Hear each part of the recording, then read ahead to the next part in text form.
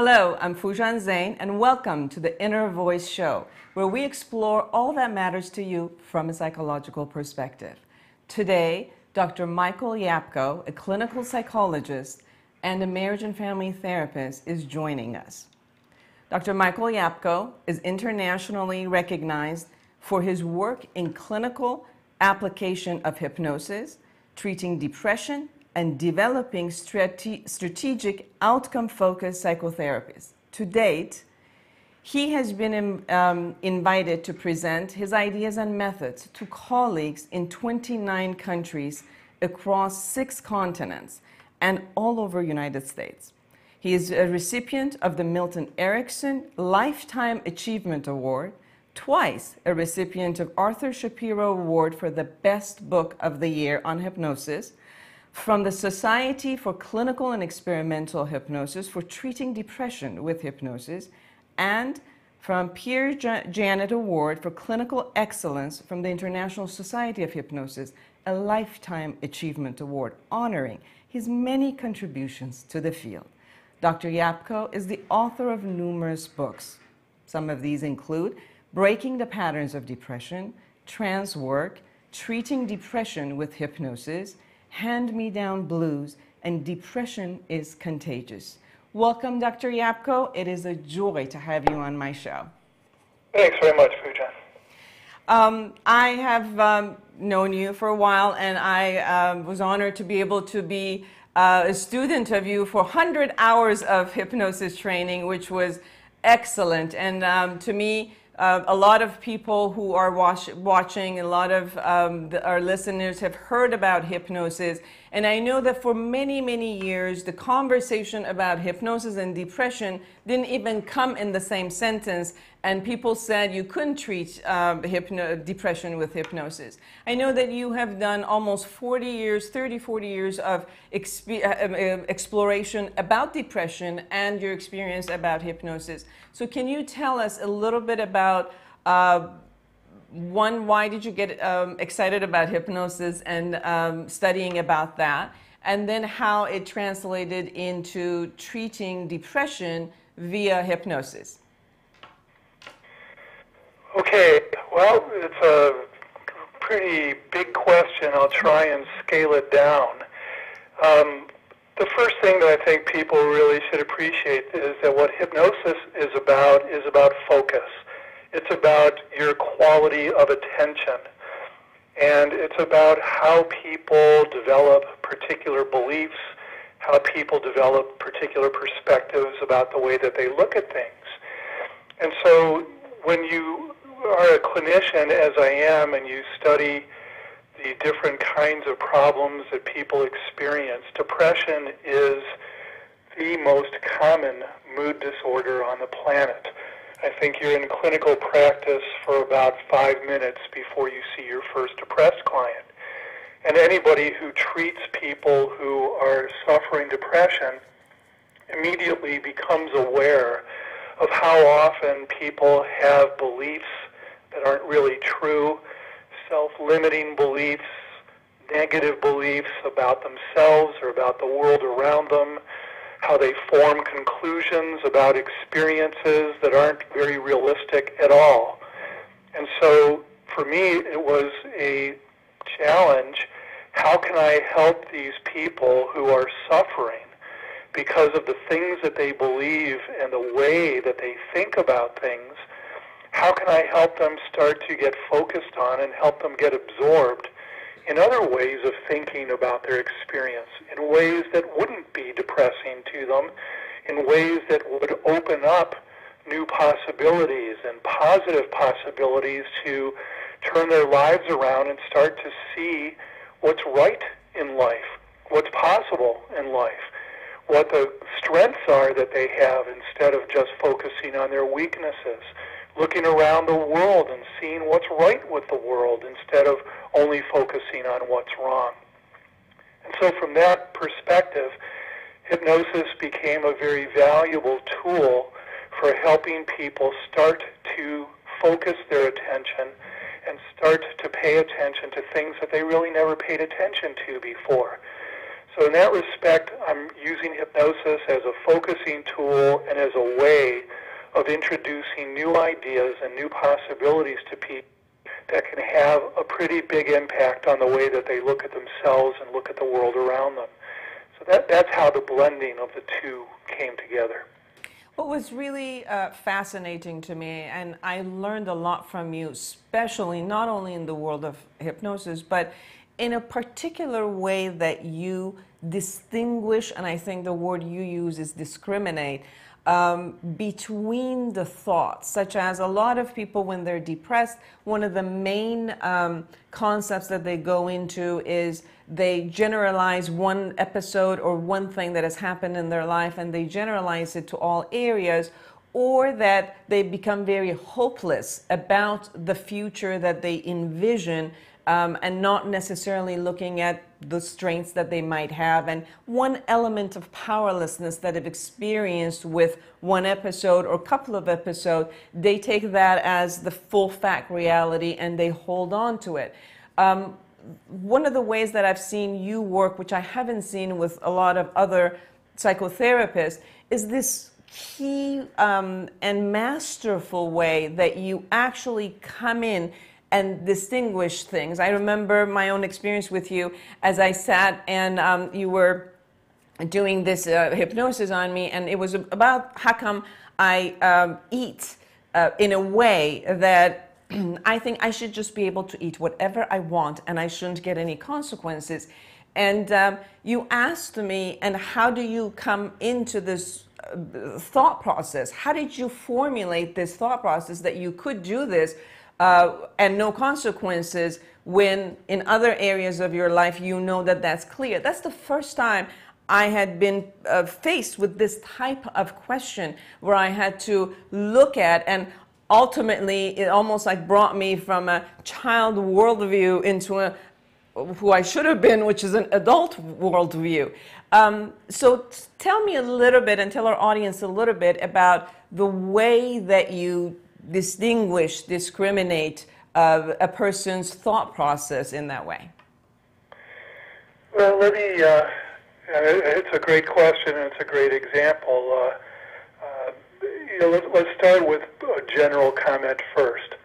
Part of the problem is when people think things and then they make the mistake of actually believing themselves. The problem, of course, is that the way that we think, we as human beings, we are processing information, and we're not computers. We're not logical about things. We're not necessarily entirely rational about things. We have the ability to distort information if it serves our interest to do so. We have the ability to conveniently ignore things that we really don't want to pay attention to.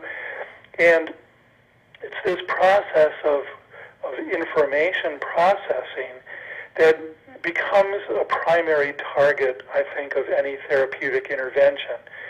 People don't want to have anxiety. They don't want to have depression. They don't want to have weight problems. They don't want to have any of these kinds of things going on. They just do what they do.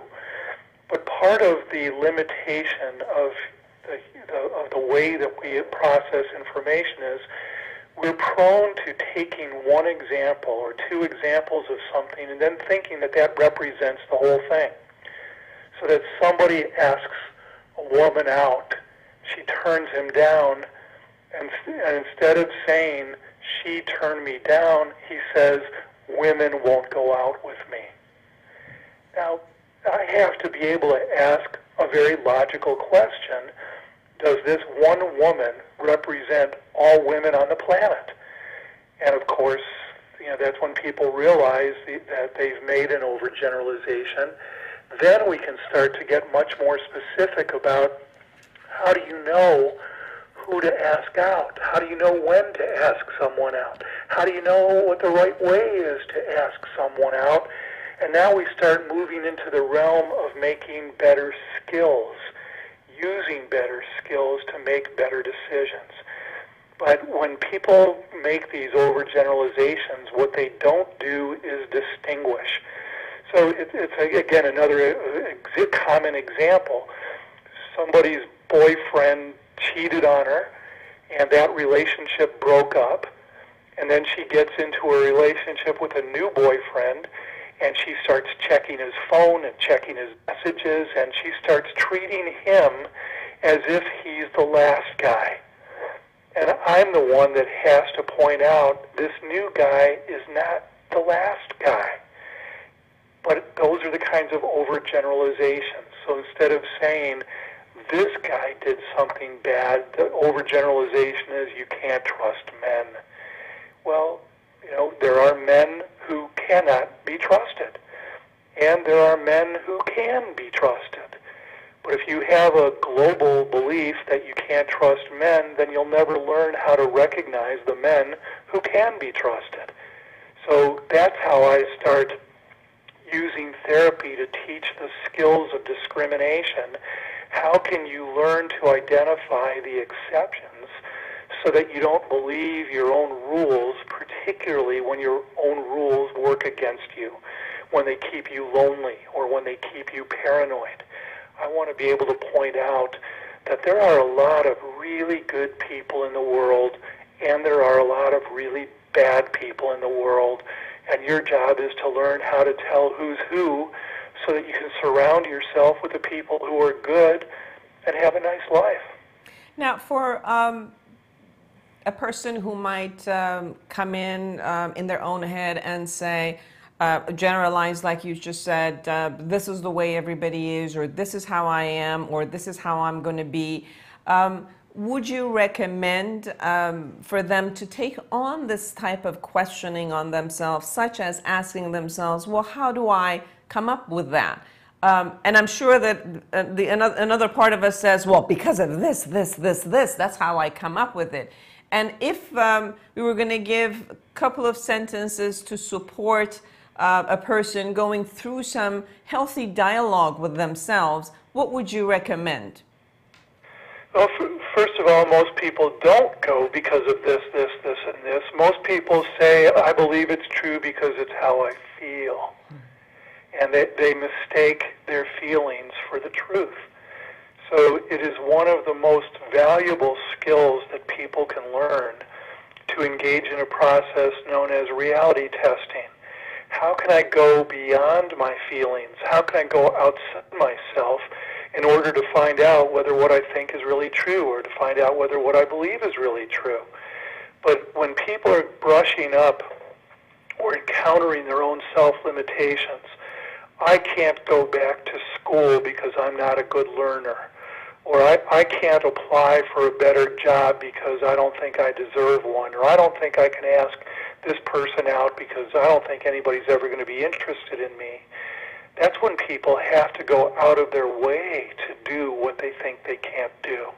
The only way that you ever learn is through experiences, and to seek out experiences that contradict what you believe to be true is how people change.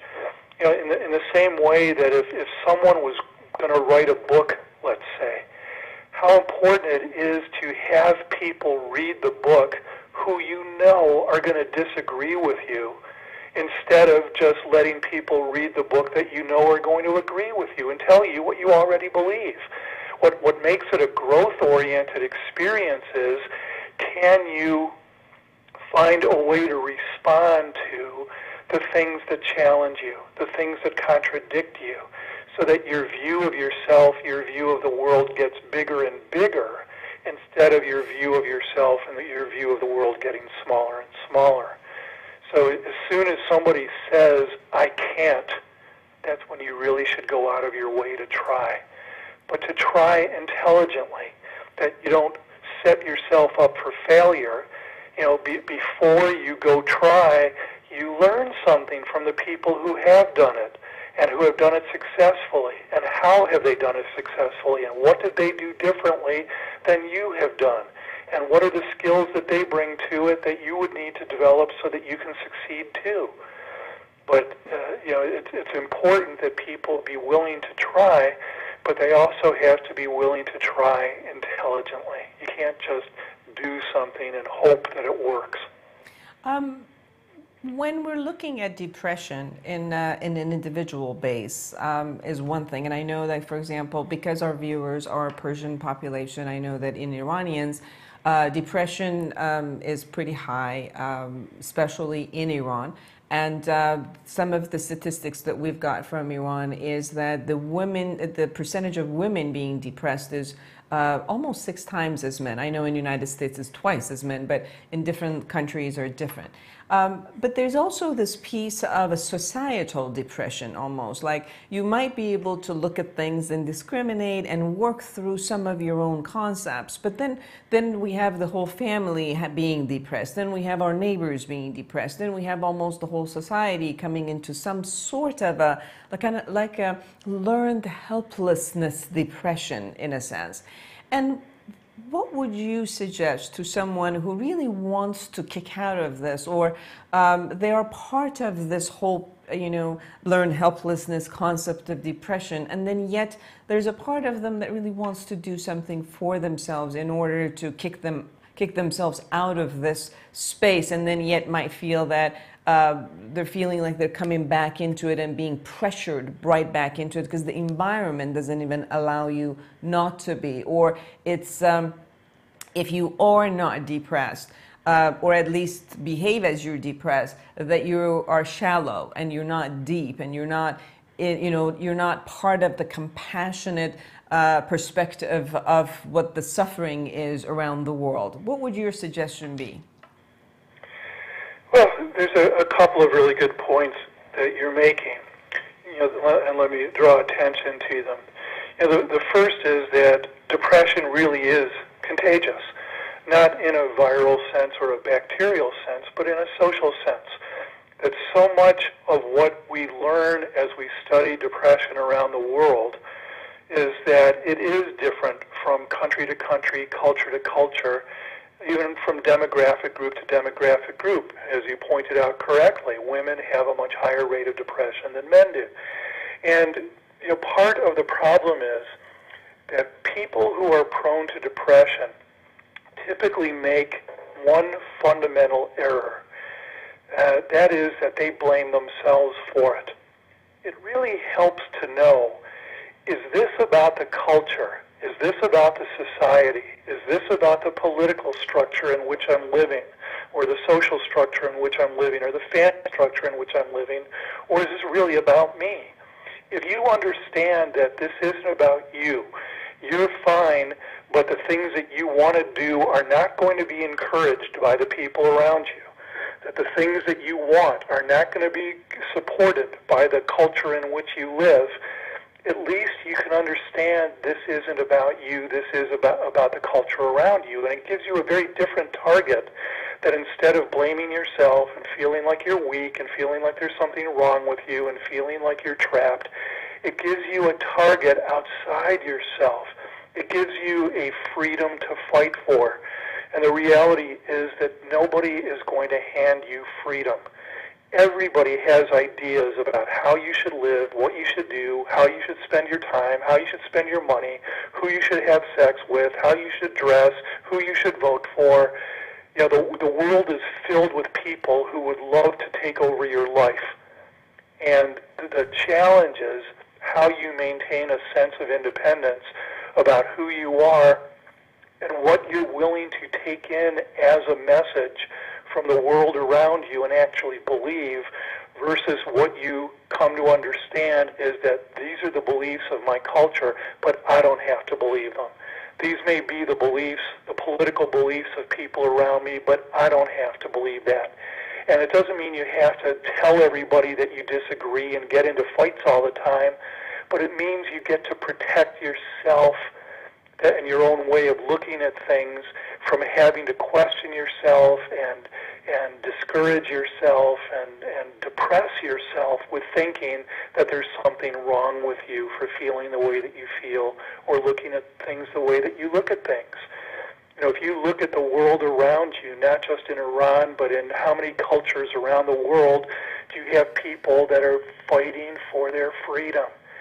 And it's at a very huge cost. How many lives are being lost every single day? and it's not just political. It's about people who are sex traffickers and people who are drug traffickers, and all the people out there who are willing to hurt people and take away people's freedoms for their own personal gain. So that's what it looks like in a broad way. But when you bring it down to the individual level, the single most important thing is to be able to question that even though the people around me seem to believe this or seem to think that, do I have to?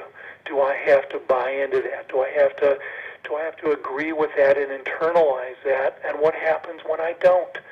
What happens when I discover I don't feel the same way as other people? And instead of that being a basis for self-criticism, I'm hoping it's a basis of strength for people.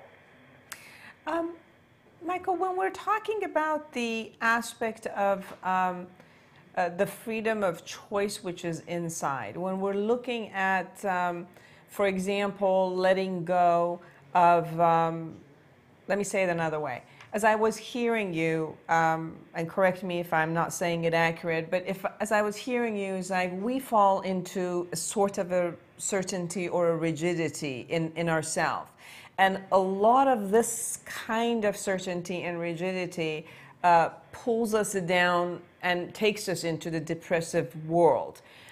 Whether we generalize it or take on some belief system or our feeling says something which is negative and then we put a lot of weight on it and we become very rigid and say this is the way it is.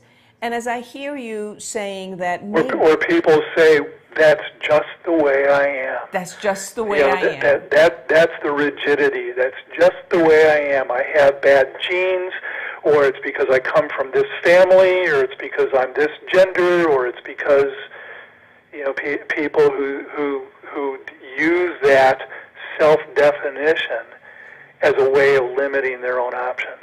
Now, if we look at this type of rigidity or certainty that we hold and have, get to because we need some sort of a safety and security, and then, therefore, in order to get out of this and have a healthier life, we need to question the way we think, question the way we behaved, question the way we feel, question some of the aspects of maybe the culture or the society and all aspects around us in order to get us out of that rigidity. And then as a byproduct of it, I've with the 25 years of being a therapist, I've also saw the uncertainty and not having a structure and consistently questioning it also creates some sort of like an existential anxiety about not having any structure to move forward.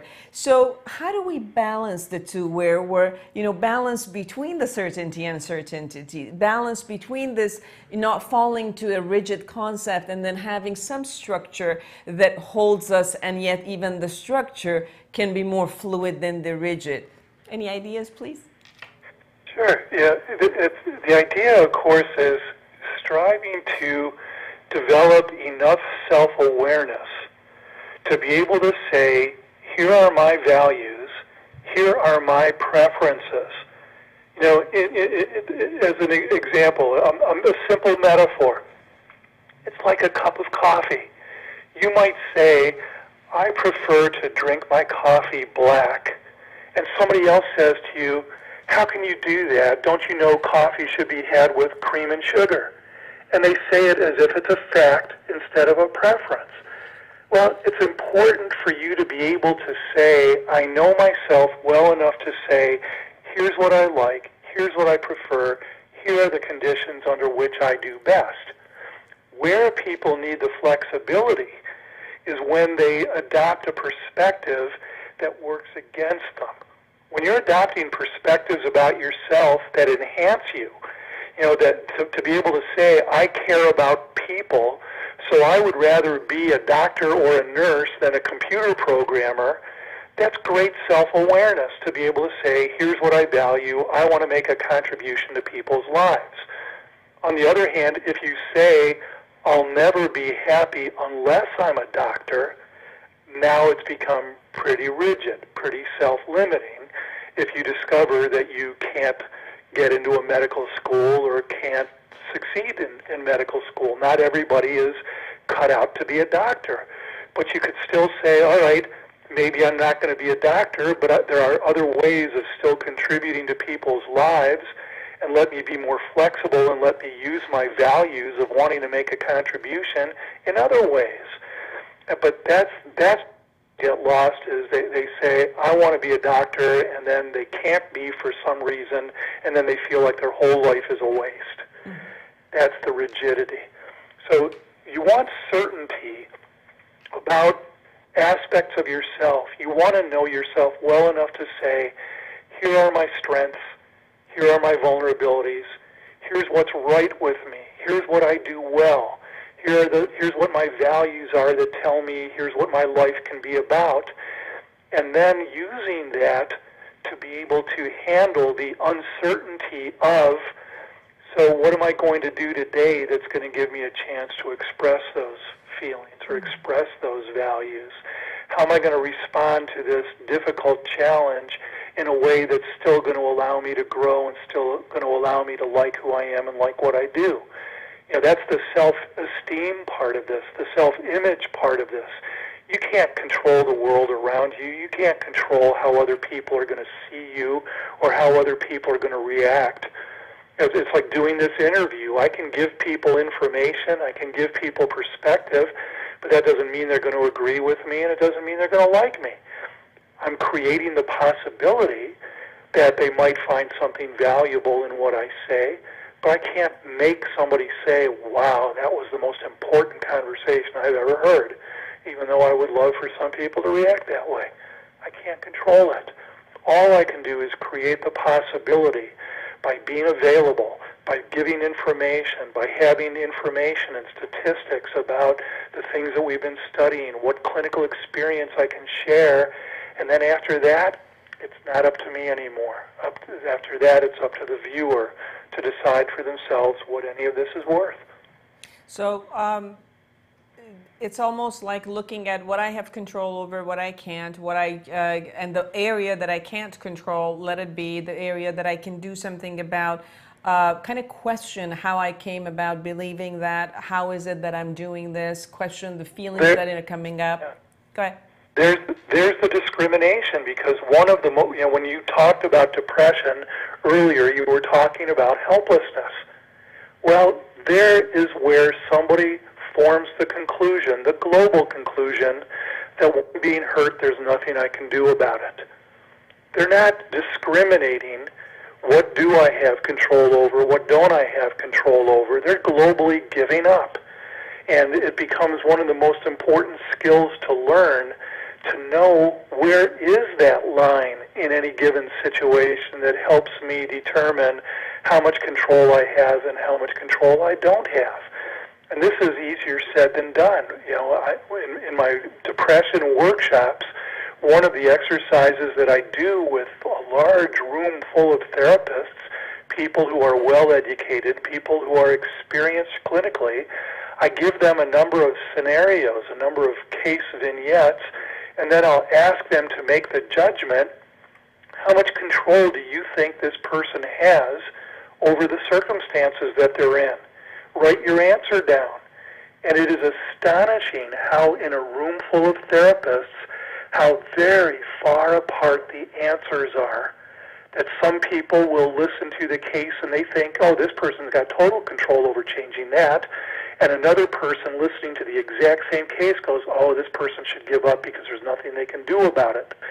And if educated and experienced therapists have a hard time knowing what's controllable, you can understand why the average person would have a difficult time making that discrimination. But that's why it becomes such an important skill to develop. You don't want to give up when there are things that you can do to help yourself, and the flip side, you don't want to keep trying when it's out of your control. I mean, it's one of the great skills in life, too, is to know when to walk away from something. But you don't want to walk away unrealistically, nor do you want to try unrealistically. So it helps to have really good judgment about when do you hang in there and keep trying, and when do you walk away and say, enough. And is that when you actually do some reality check with yourself? Because it's like, how do I judge? How do I know that I'm making the accurate judgment? How does it that I can come to gain that skill of doing that kind of a discrimination in the way that I think and feel? Well, here's an easy example. So often, where people get stuck is in their relationships with other people. They think they're going to be able to make their partner care about something that they care about. They think they're going to make their kid want to be a doctor or want to be a whatever. They think they can make somebody be different. Now, here's an easy discrimination. As soon as you're in a relationship with another human being, you are only 50% of that relationship. You're not in control. You can't make people care about the things that you care about. You can't make people feel the things that you feel. You can introduce possibilities, but you can't make people do things. And that becomes one of the most common themes of therapy. You know, the wife who thinks she can change her husband if she just works at it hard enough. You know, the husband who thinks that he can make his wife care about sports if he keeps pushing her hard enough, or whatever it happens to be.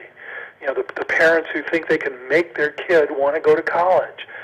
And, you know, as soon as you're dealing with another human being who has an independent mind, you can negotiate with them, but you can't control them. Now, in your book, Depression is Contagious, which is one of the books that you have actually written for public. And most of your books, a lot of your books are geared toward teaching the therapist many of the methods in your ideology. But Depression is Contagious is actually written for public, and I really, really recommend it. This is one of the greatest books that I've ever read for self-help book that people can really get these ideas. Since depression is contagious, when a member of the family is depressed, it affects everybody else in the family. Now, since we're talking about the freedom from the self perspective, how do you suppose and suggest for a person who feels stuck in a relationship, whether that person is their mate, their parents, their children, their grandparents, somebody is in their family which is very important to them, and that's not like, okay, it's my friend so I'm going to leave, but it's someone who, suppose that you choose to stay, and they're depressed. And how do you free yourself from this environment? And what do you do with their depression when it's kind of encompassing and it is contagious in the whole space? Well, the first thing is you have to know your own boundaries. You have to know your own limits. You know, and you know as a psychologist yourself that this is one of the toughest things about being a mental health professional. What happens when you want more for your patients than they want for themselves? You know, it's one of the most obvious traps to avoid. I don't want to be the person who wants more for this person's life than they want for themselves. So I have to know where the boundary is of how far I can go in wanting to help, how much I can do. But, you know, when I'm dealing with family and family members, it's easy for me because even the most depressed people want something different. They want to feel better. They want something. You know, when you ask a teenager, what do you want? They'll say, I just want my parents to leave me alone. Mm-hmm. Okay, let's talk about what you can do that'll make that happen. You know, what happens when you're making better choices and then they feel like they don't have to watch you so closely. You're the one that's getting them on your back. You're the one that can get them off your back. But my point is, in a family, it starts with, here's this depressed person. I'm not responsible for them. I'm not the one making their choices for them. I'm not the one that is causing their depression or maintaining their depression. But I can certainly help them define what they want for themselves. I can certainly offer them support in getting the things that they want for themselves. I can help them not feel so isolated. I can help them feel supported. I can let them know that I care about them, but also offer them the realistic perspective, no matter how much I love you, if you break your leg, you're still the one that has to wear the cast. I can't wear it for you. And so I'll support you. I'll help you do the things that you need to do to help yourself. But I'm not going to do it for you. I'm not going to take your life over. I'm not going to assume responsibility for you. You're still going to have to be responsible for yourself. Now, if that means I'll help you by going to a therapist with you because you won't go by yourself, then I'll do that. If it means I'll sit here and read sections of a self-help book to you because you won't read it by yourself, then I'll do that. So I'm willing to go the extra distance at first. You know, I don't expect to still be doing this a month from now or 3 months from now. But if it helps you to start to build some momentum of starting to improve things and starting to take responsibility for your life, I'm willing to help. I'm willing to go out of my way. I'm willing to do extra to get you started and to get you clear that by expending effort, things can change, things can improve. And of course, motivation is directly tied to expectation. The reason people give up is they don't believe that effort's going to pay off. I have to give them a glimpse of what it's going to look like when effort pays off.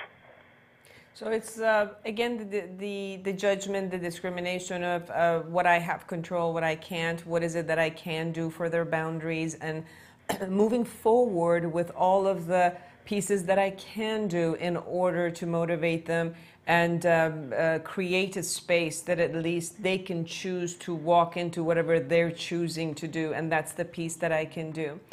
Michael, very, very interesting concept, which is the area of your expertise in psychology, in human behavior, in distinguishing between you know, how people do things, and the way that you are so detailed oriented in your observation has also taken you to a whole different experience, which you were asked to observe particular elephants. Can you talk about that? Because that's fascinating, and how that has given you and the field of psychology for humans actually, you know, some gifts.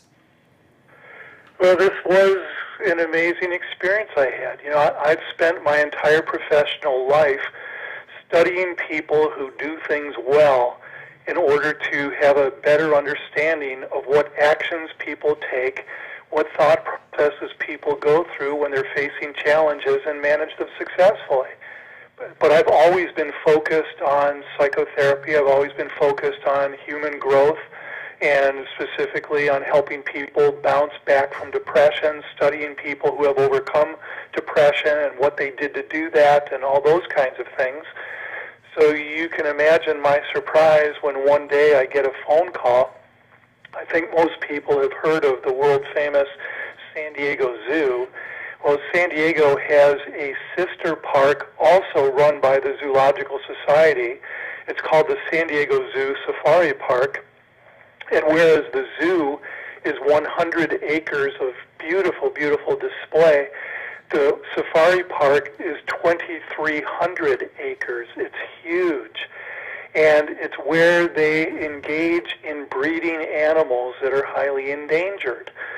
So one day, out of nowhere, I get a phone call from the safari park. The general manager says, "Hi, my name is Jim, and I'm calling you from the safari park, and we currently have 23 elephants. We want to establish a breeding herd of 120 elephants." Wow. Because elephants are highly endangered. They're being poached for their ivory. They are being killed because they are expanding into human territory, and humans find them a pest and kill them. And so elephants are highly endangered. And I'm listening to all this, trying to get a word in as he's talking. And finally he takes a breath, and I say, "Look, you're talking to me about elephants. I'm a psychologist. You must have a wrong number." He says, No, the reason I'm calling is, if we're going to establish a breeding herd of 120 elephants, we're going to need many new trainers, many new keepers, and handling elephants is very dangerous. Elephant trainers get injured. They get killed routinely around the world. And we are going to have to hire many more people, and we want them to be safe. So we have a man who's in charge of the elephant program. He is brilliant with the elephants. But when you ask him, how do you do what you do? He says, I don't know. I just do it. So your skills in being able to figure out how people do things is very important to us right now. We would like you to study this man, figure out how he does what he does so well with the elephants, and help develop the training program for all the new trainers and keepers. So instantly, my head is just swimming with, he wants me to come work with elephants, and he wants me to expose myself to the dangers that they're trying to protect the keepers from. How can I do this? How can I not do this? I'm an elephant. I'm an animal person. I love animals, and I think they know that. And the opportunity to work with elephants is totally unique. I've never done anything like that. So I said I'd be thrilled to do this, and I did. So I spent the next 3 years learning more about elephants and elephant management than any psychologist you're likely to meet in your lifetime. And we did, in fact, develop a great training protocol and developed the training programs. And what we did in San Diego now has been picked up by other zoos around the world, a fact that I'm really proud of, how we have made a big difference in how conservation of elephants and protection of elephants is done these days. It's been a lasting contribution, but it all came out of the work that I do with people, trying to understand how people do things well and bringing those skills to different aspects of life. How to build better relationships, how to build better businesses, how to build better self-esteem, how to build better problem-solving capabilities, how to do all these things, because it really is all about how you do what you do, what you focus on, what you tell yourself, how you approach things that determines your quality of life. Thank you so much. It's been a great gift to know you. I've learned so much from you, and I keep on learning. We were just at the Evolution of Psychotherapy conference, and you know, you're an amazing speaker, and the detailed and the particular way that you look at things and you teach things are just amazing. So thank you for the opportunity that you gave me for me to share you actually with our audience. Thank you so much, Foojan. It was a pleasure talking with you. Take good care, and thank you so much for being with us, and I'll see you again next week. Goodbye. A pleasure.